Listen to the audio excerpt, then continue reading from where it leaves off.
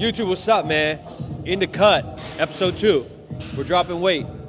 I did my unofficial, official, non-official, not really official, smudge the line, asterisk weigh-in. We're 220 pounds. So I probably bulked over 7, 8, 9 months, 15, 20 pounds, which is probably a little excessive. I didn't really track. I needed a mental break. And we had coach building my ass up with the deadlift. So we definitely gained some muscle in the lowers. The upper body, I wasn't as stoked because I wasn't as consistent. I was stressed, and having 4 full lower body days a week, I just didn't have the energy to put in my upper body, mental or physical. But now we're back on track. So aesthetic training day 1, we got a leg day. I'm probably gonna grab a transformer bar and try to squat something moderately heavy while my strength's around, maybe a top single or double, and then we're gonna hop in with him and hit some deads. The gym's popping, a lot going on. But we still got to get the work in. And then I got to get some cardio. So whether I walk here or we're going to catch some sun maybe and grab a little walk or bike ride, come along with me. Be sure to subscribe. Turn that thing up. Let's get it.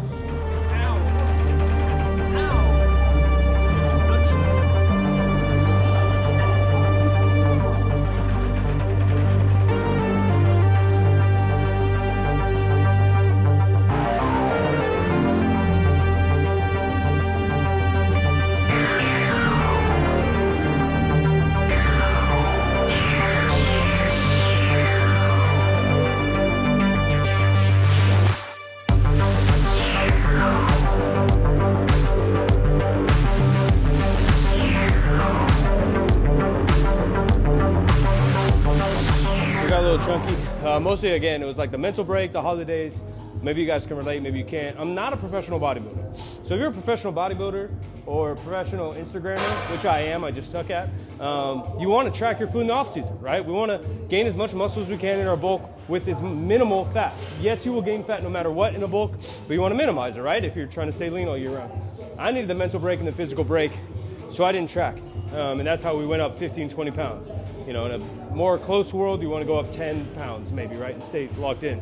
But, you know, my 2 cookies turned into 3 cookies, and now here we are. So the general plan now, last month of Jan, basically, I didn't really track, but I wasn't eating out, and I was trying to cook as much as I can. So it's like phase 1. I don't call it the diet because I'm just kind of building my routines back. And then now we're starting to track, man. We're locking it in.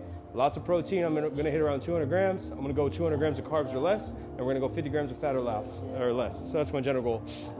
I don't move. So again, all this plan is based on me, my lifestyle.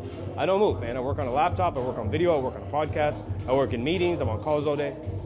So I'm gonna try to get 5,000 steps a day or more, which some of you are like, that's so little. The 10,000 step rule people made up is a great guideline, but it's absolutely arbitrary. There's no data, no reasoning, no logic. It's just about what is good. And for me, 5,000 is such an extreme change from my norm, it'll be fine. In terms of lifting, we're gonna switch into like a little legs push-pull, upper lower, or legs push-pull, rinse repeat kind of deal, depending on my energy level. So 5 to 6 times during the week. And that's where we're locking in. We will do a full day eating. We will show you guys more food. Even today is just my first leg day back since being sick. You might even be able to hear it now, not as bad, but I've been nasally and just hawking up shit for 10 days now. So it's 3 bad days and then 6 days of just iffy. Then I was in LA, et cetera, et cetera. All I did was a deadlift down there. I pulled 500 for 3 with Bart. So today is the first like leg day. So squatted 300 on the hardest setting on the front squat. We're gonna hit a top single or double on deads, and then I'll get some of the hypertrophy work mixed in. So whether that's a couple lunges, I'll probably do leg extension, hamstring curl, and that might be it for my leg day. I don't want big old legs. My legs are thick. I tend to gain a lot of weight there, muscle and fat. So obviously, it's just not as comfortable in clothes, and it's not an ultimate goal of mine. I've never skipped leg day. That meme made no sense to me because I started lifting weights as an athlete, as a basketball player, which leg day is the most important. And then I started as a powerlifter, which leg day is the most important. So I've never been part of that culture. Now it seems like leg day is the cool shit, but that's, I think, because so many people skipped it for so long. So now they're trying to play catch up. I ain't trying to play catch up. Ketchup, no mustard. I'm gonna go deadlift like 600 pounds right now for a dub for you guys on the stiff bar for all the haters, and then we'll get a little pump going in the legs. Weather's good, vibe's good, can't complain. Then I gotta go eat though. So I had a protein bar this morning, I had like 2 caffeine drinks. I got some ground beef waiting at home and some Greek yogurt. So I'll probably do this.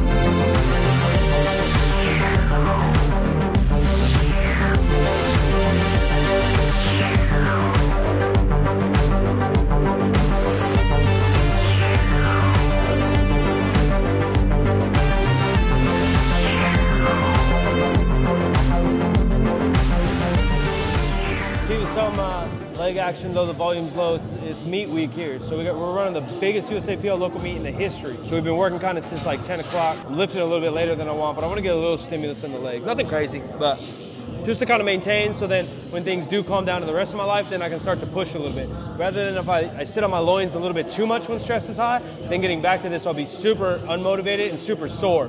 Where right now, yeah, it'll be a little bit of maintenance here.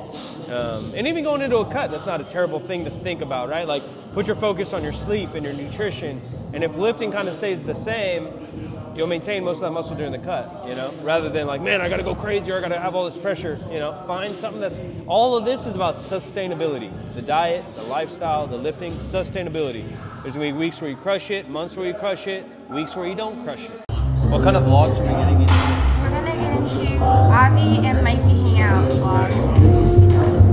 And we're gonna... Family vlog, it's a family vlog channel. People love family vlogs. Yeah. I love family vlogs. Well, that's what we're doing here. It's just not all families are made up the same. No, we choose our family. What is that Fast and Furious thing?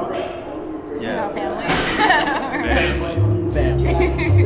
That's us. Family. Yeah. We got a lot of travel coming up. So Abby's prepping for the Arnold, so that'll definitely be involved, not only with my cut, but just trying to vlog as much as we can of her process and her smashing weights.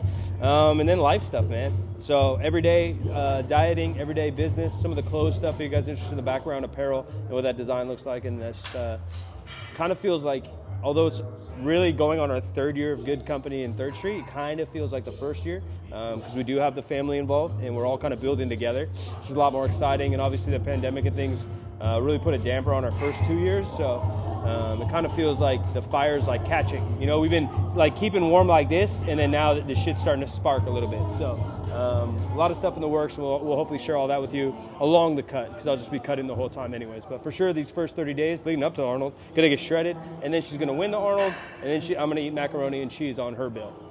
Sounds good. And the meat.